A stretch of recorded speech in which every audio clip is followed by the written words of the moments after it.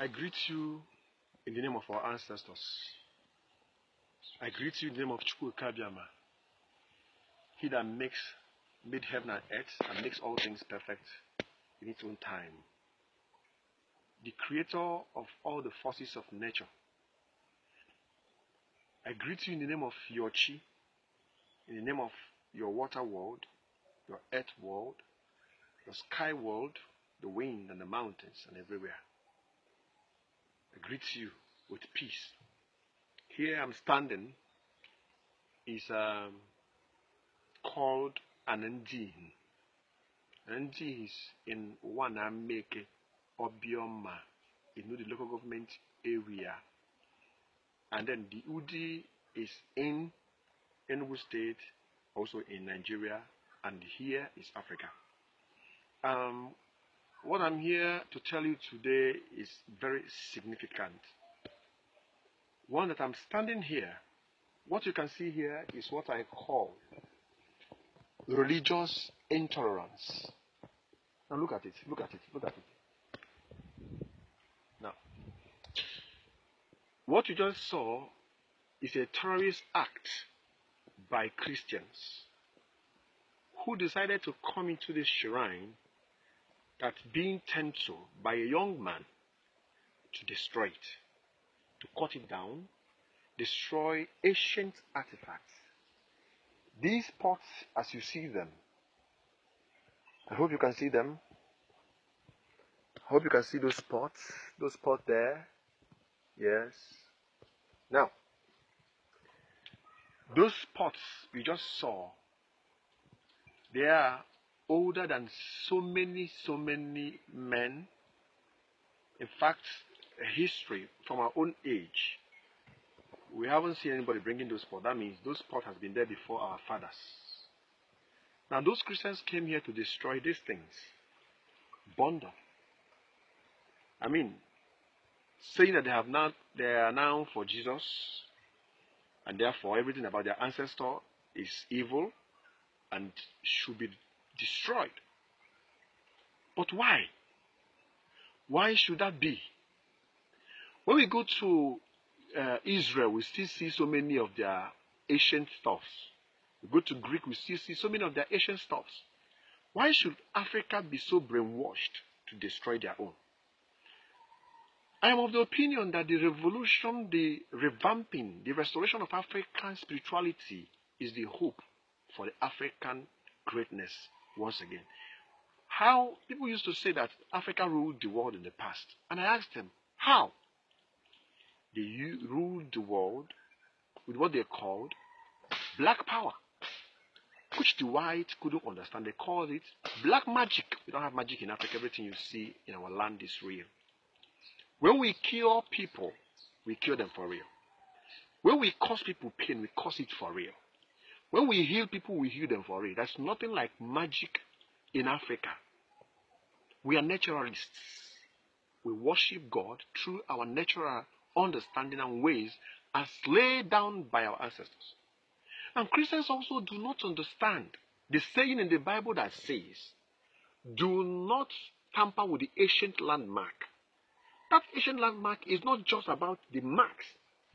In our place, we have what we call old paths, roads created by the ancient men. In our tradition, you don't build a house to block them. Now, so as that is also the works of our ancestors. Okay, let's say that a community now say that they don't want to handle things like this. They could have even converted it to a museum. When you get this place ready and set it, put it in order and some other things, and children grows up, you tell them this is what our fathers worshipped, and this is how they went about it, and all that. But instead of seeing beyond that, through the brainwashing, they started destroying those things. Now today, we are here to restore this place. In another video you're going to watch other aspects of the restoration and also the merriment. But my message to Christians is this. I have been a Christian. I was once a charismatic member to the height of coordinator in Enugu State. Then I was known with Brother Ndubisi. I was once an assistant pastor and a worship leader of so many churches.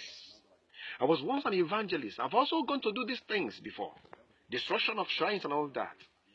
But until now, I never knew I was doing something that was so wrong. Not just to humanity, but also to the greatness of Africa at large. And I give my fellow brothers who are still Christians this message. Please, desist from destroying these things that our fathers kept for us.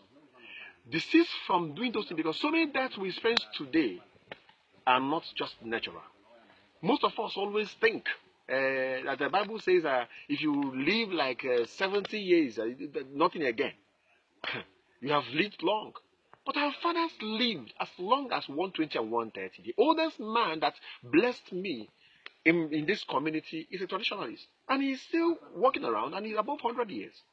So I advise them, do not destroy what you don't understand, what you don't know how it's been done. If you want to move a shrine or a temple, an analogy as we call it, to another place, there is a procedure. There is a spiritual procedure. You don't just do that. Because when you do that, you're not just incurring the wrath of the people that built and set those things, but you are incurring the wrath of nature, because you cannot violate nature and go scot-free. You cannot. It's not possible. Now, I am telling you that it's time Africa begins to think. You condemn people pouring libation to their ancestors, but you pray to Mary, you pray to Joseph, you pray to Isaac, you pray to all the saints, whatever you call them. And those are ancestors of other people. You never know them. You have never met them before. You don't even see them. You are asked to believe. But our people are asking you to see, to understand. You are asked to believe and take it in faith, whether it's lie or not. Begin to think.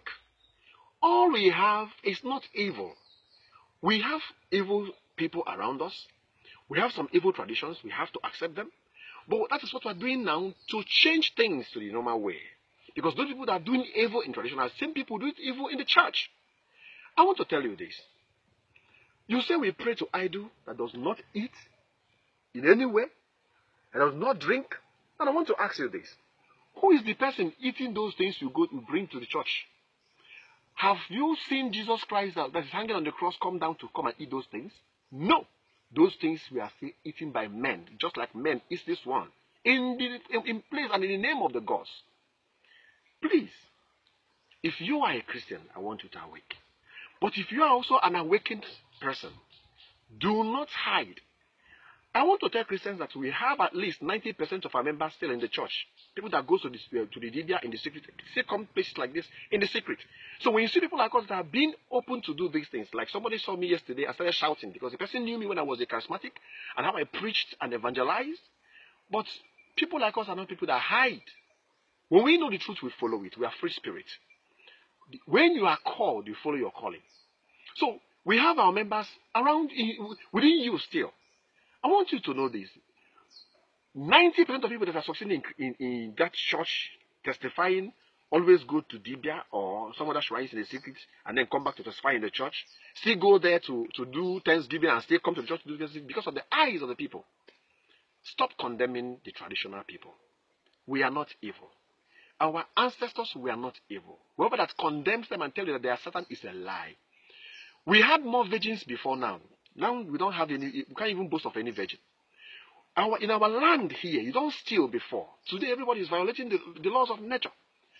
Those days you don't sleep with a fellow man. But today everybody can jump to another man and shout his freedom. Before you don't sleep with a fellow woman. Everybody can jump and say it's all right. They have right to live.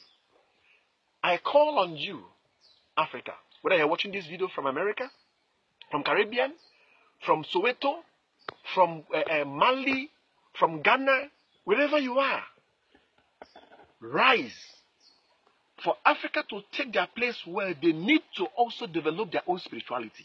No continent, no country develops beyond their spirituality. And if you take another person's spirituality, you are going to become the person's slave for eternity. Why should we be praying more and suffering more?